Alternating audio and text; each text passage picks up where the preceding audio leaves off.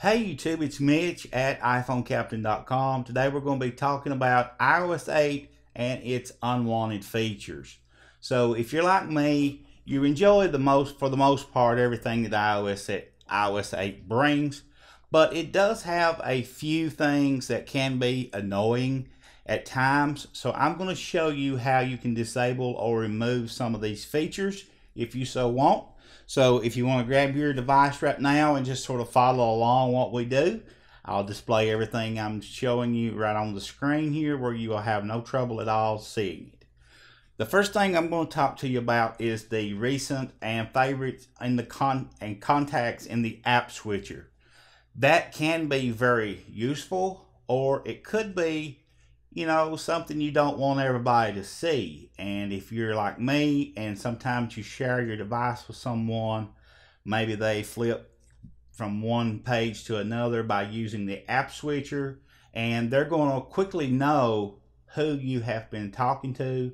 Or maybe you're sitting beside someone in a crowd and there's 2 or 3 people close by and you're just sitting there using your phone. You don't really want your contacts to be displayed, right out in front of everybody. That way they know who you've been talking to. Maybe you're talking to somebody you don't want everybody to know. And if that be the case, hit it once for me, guys. Anyway, getting back to the point. All you have to do to disable that feature is simply open up Settings. You're just going to go to Settings and scroll down to Mail, Contacts, and Calendars. Tap that. Inside there, you're going to scroll down to where it says Show in App Switcher. Under that little Contacts header, you're going to tap that. And inside here, if you so choose, you can disable one or the other or both. I'm going to leave that totally up to you. But if you were wanting to keep people from seeing your recent and your contacts, your favorite contacts, you would need to disable both of those toggles. So disable those two, and once those are disabled, we're going to now show you how you can turn off the predictive keyboard. Most of the time that is okay, but it does have some times that it gets on your nerves if you're like me. So if you're typing out an email and sometimes you just want to have the old default keyboard, all you have to do is simply open up Settings, go to General, go to Keyboard, and inside Keyboard is where you're going to have to do all of the work now. So like I said, you're going to go General, Keyboard, and tap Keyboards up at the top, and right here you're going to have to turn off predictive. So I'm sorry, you weren't supposed to hit that last keyboard. So on the keyboards page here, you see where it says all keyboards, auto capitalization, auto correction, enable app cap locks, and then it says predictive. You're going to flip that toggle off. That will disable your predictive keyboard. It's really that easy, guys.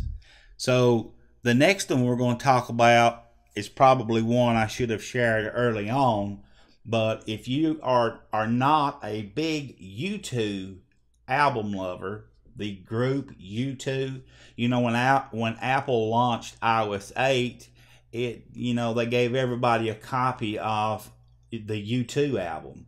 Well, not everybody liked it, and it sort of got a whole lot of publicity, because it sort of forced people to have this on their phone. So, and there was no way to get rid of it. So Apple has been so kind to give us a tool now that can remove this and give you that space back. You don't have to use it for that YouTube free album they gave you. So what you'll have to do is you'll have to go to the link in the description below and just click on the link that says I'll have it labeled something like YouTube album removal tool. Click on that link beside that, and it'll take you directly to Apple's page where you can put in all the information you need, and then it will remove that for you, and it's not very hard to do at all. Okay, the next one we're going to discuss is the quick reply. Most of the time that's, okay to have quick reply, but there seems to be a little bit of a glitch. If you are a user that enjoys getting your banners in the alert style, and let's say for instance you are reading one that just came in and in the alert style, and you start replying back, and you get 3 or 4 words typed into this email. Okay, if you get another message while you're typing that message, a lot of people are saying that it will delete the one you're writing to let you read the one that just came in. So in order to prevent that from happening, the only fix they found so far is to not use the alert style, use the banners. That way you can simply tap on the banner and then go back out and reply. And when you get the new message, it doesn't override or come in over top of what you were doing to start with. I hope that makes a little bit of sense. So if you've experienced this firsthand, let us know in the comments section below, because I did do a test of it today, and it does happen. If you're replying and you're in the alert style, replying in the alert style also, and you receive another message in the alert style, it will actually delete the one you were typing to give you the one that just came in. So I hope you follow that a little bit without me screwing it up too bad. The last thing I'm going to share with you is the Hey Siri. That's a very useful tool if you're alone. But what if you're at work and you have your phone plugged up? Most people that carry their phone to work have a charger at work and one at home, if you're like most people.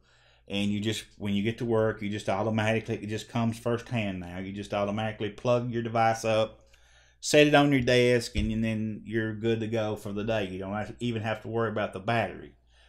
Well, what if there's 5, 6, 7, 8, 10 people next to you that think the same way, and then they plug their device in, and say somebody gets up and leaves and goes to the bathroom? Well, the person sitting close by, if they wanted to, could get up and come over and just start talking to your device, and it would pretty much tell them anything they wanted to know by using Hey Siri. So guys, it's something to think about, and to disable it, it is very easy. It only takes just a second. All you have to do to disable Hey Siri is just open up Settings, and in Settings you're going to go down to General,